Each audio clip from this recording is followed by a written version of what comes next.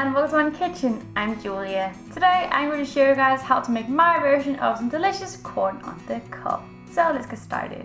First up, I have to boil my corn, so I just have 3 fresh corn on the cob here.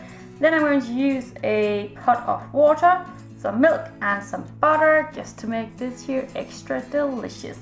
And in here I have 3 liters of water, 500 milliliters of milk, and about 130 grams of butter.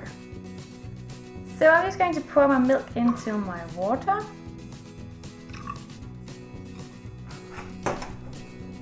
And place the butter in there as well. Now I'm just going to place this here on my stove top and let it all come to a boil. And when it boils, I am going to add in my corn and boil my corn in there for about 8 minutes. After that, I'm going to take them up and then they are pretty much done. What I'm going to do then is just to serve them up, and then I'm going to add some butter on the top, sprinkle of salt and then some paprika and some chili powder.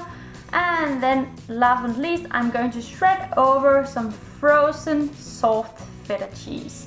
Normally I wouldn't recommend you guys freezing feta cheese because then it would lose that creaminess.